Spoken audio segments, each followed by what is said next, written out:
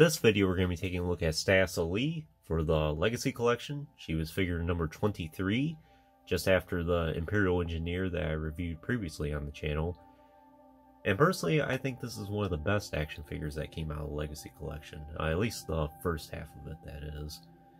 She's a very detailed action figure, and a lot of details on her that we've never really seen on any other action figures before, quite frankly. At least not too frequently, that is. And I'll get into that a little bit later in the video. So, how I acquired this action figure, I actually didn't get her until several years later. I think it was around 2017 or 18 when I finally got her. I did get her on eBay for a decent price. Fortunately, throughout the year, she hasn't been the most expensive action figure. Usually in the like $25 to $35 range, which, yes, that's a little bit more pricey compared to what she was at the time, but it's in the realm of possibility. I do recall her being a peg warmer actually back in 2009 and 10, at least in my area, that is. It seemed like every time I went to the store, I found her on store shelves quite frequently. But at that time, I wasn't really interested in owning her in my collection.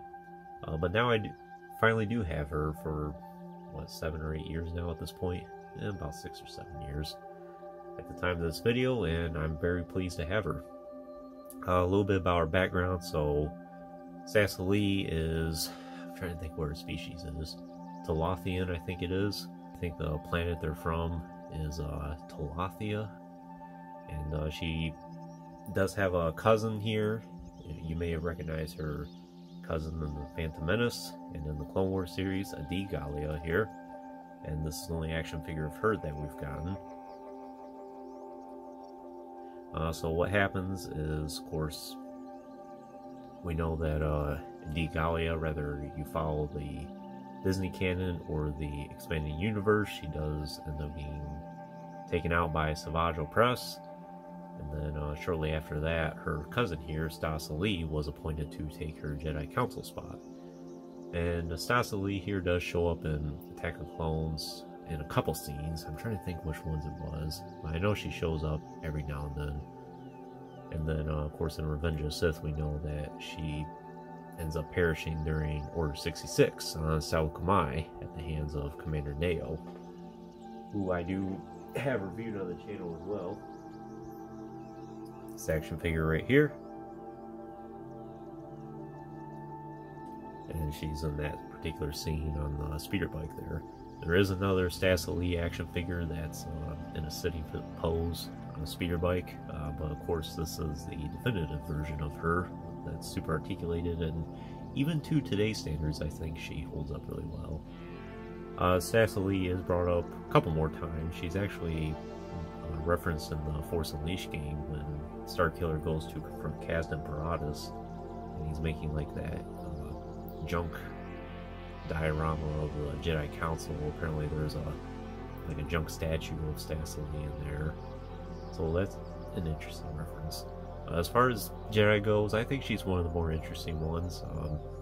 Oftentimes I go back and read more about her character in the expanded universe, and I think she has an interesting story written for her. Same for her cousin here, Galia, who I think we only really see her in the Phantom Menace, and I don't think she showed up in Attack of the Clones. Of course, she was in the Clone Wars series, like I mentioned, but she wasn't too prevalent in the movies. So two very interesting characters. Would recommend reading more about them if you haven't done so already. Galia here I will do in a separate video at some point, but for today we'll just take a look at Stass Allie.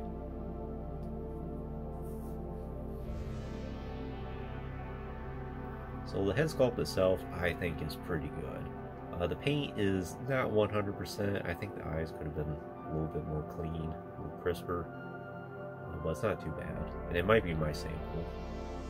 I did pick this up loose.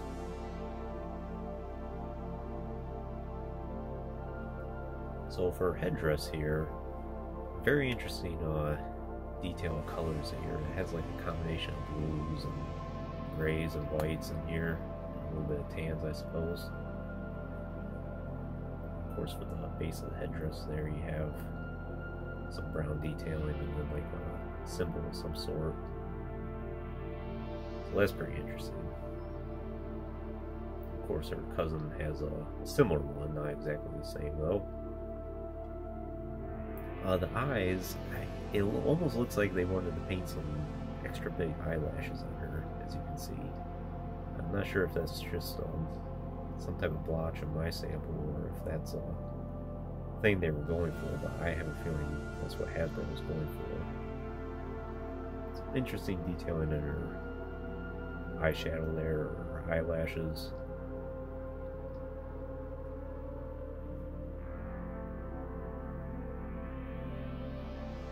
As for the rest of the figure here, she has pretty standard Jedi robes, I suppose. Just all brown in color, different shades of it, a little bit white here and there. I think this would have been a great base to make for many female Jedi action figures, which I'm trying to think if there was any. I'm sure there was. This is too good of a tooling to just let go to waste.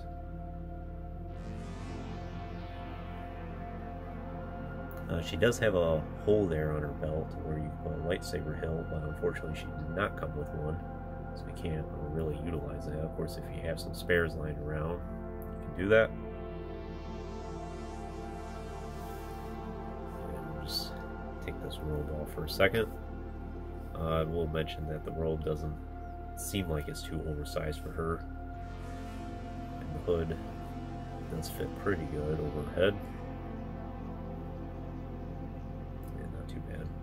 Of course, you can keep it tucked away if you want. You just put it behind your headdress. No problems there.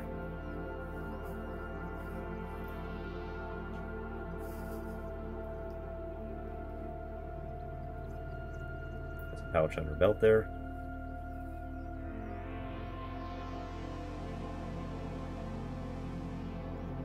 So one interesting detail that I was referencing to towards the beginning of the video here, that we don't see too often on Star Wars action figures unless it's very specific to their character, is they actually did up her nails here, like a green nail polish of some sorts. Or maybe that's the natural nail color of her species, I'm not sure, but that's an interesting detail that we don't see. That silver on there is from the lightsaber blade. You see there's a little bit of that silver from the blade there roll off. It was like that when I got this. It's not the end of the world. But that's interesting that Hasbro went to all that detail to do this. They rarely do that with action figures, especially Jedi and Sith and characters like that. Usually it's just straight paint.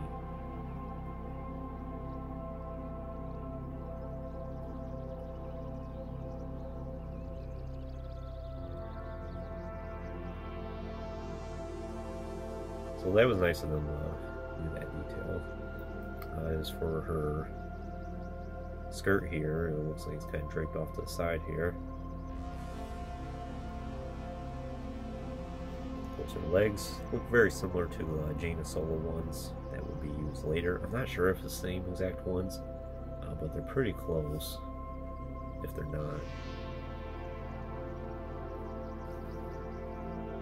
So in terms of her articulation, she is super articulated, so she has a ball joint in the neck, and despite her headdress there, she has a pretty good range of motion with it.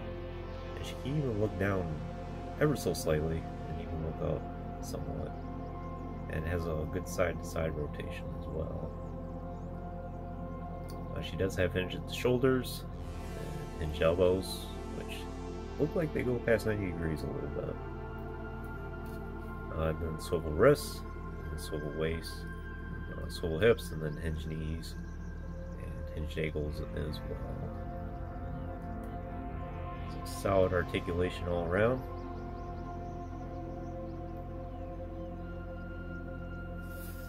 In terms of weapons and accessories, she's pretty light. This lightsaber here looks very familiar. I think this might be one that comes with General Grievous, actually. Or at least it looks like a similar hilt. Kind of a smaller hilt, and it is unique. She does have a little bit of a goldish color at the end there, so that's something unique. So like I mentioned, it is worn a little bit. It's not too bad. And thankfully the green and the silver paint here kind of blend in with one another to where you don't really see it. So that is a unique hilt. Like I said, it might come with General Grievous, but I'm pretty sure if this is the same hilt that I'm thinking of, it does not have the gold paint at the end. And of course, her robe here, which I showed off already. Pretty standard robe. Thankfully, it does fit on her pretty good, though. Just put this on real quick.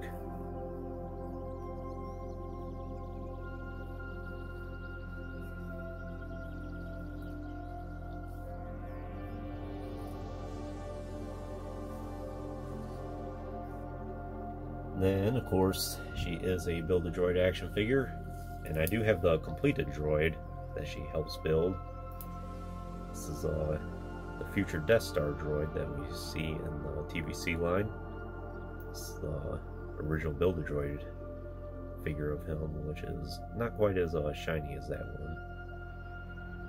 one. But the part she comes with specifically is the left arm here, I think. At the time, this was probably one of the easiest droids that you can build. It seemed like every action figure, and especially the peg warmers, had parts for this guy. Even I was able to complete him, even though at the time it was kind of hit or miss as to exactly which action figures I got. But I did manage to complete all the parts. At some time I'll do his own video, maybe like a wave overview. But yeah, specifically the left arm that she comes with.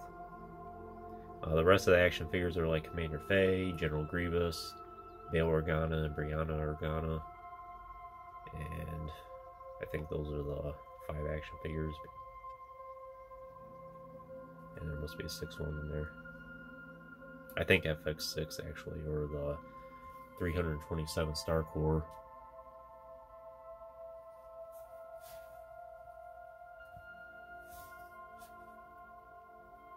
And she does hold the lightsaber well in her hand. It's a little loose, but it stays into place. I haven't had any real problems with it.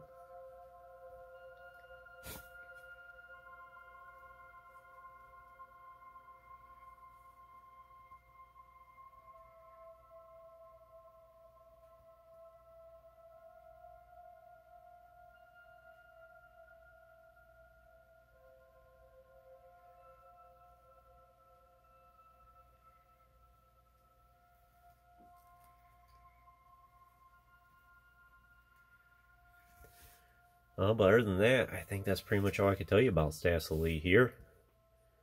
A more side-by-side look at her cousin here.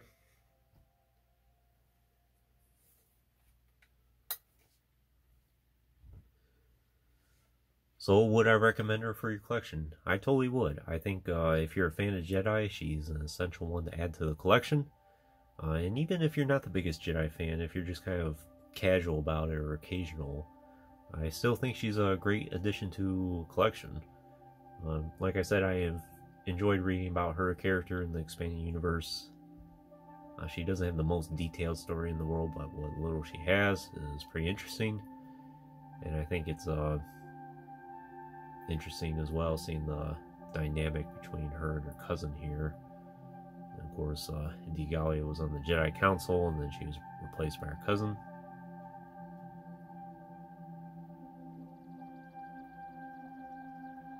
And they're both from the, as I mentioned, the planet Thalathia, I think it's called. Not a planet you hear about too often in Star Wars. But yeah, solid action figure all around. One of my personal favorite Jedi I have in my collection. And as far as price is concerned, she's medium, I would say. If you really want her, I think she's definitely in the realm of possibility to be able to get for a decent price. So yeah, solid action figure all around. I give her a 10 out of 10. And I think she's one that you need for your collection. One of the best out of the Legacy collection.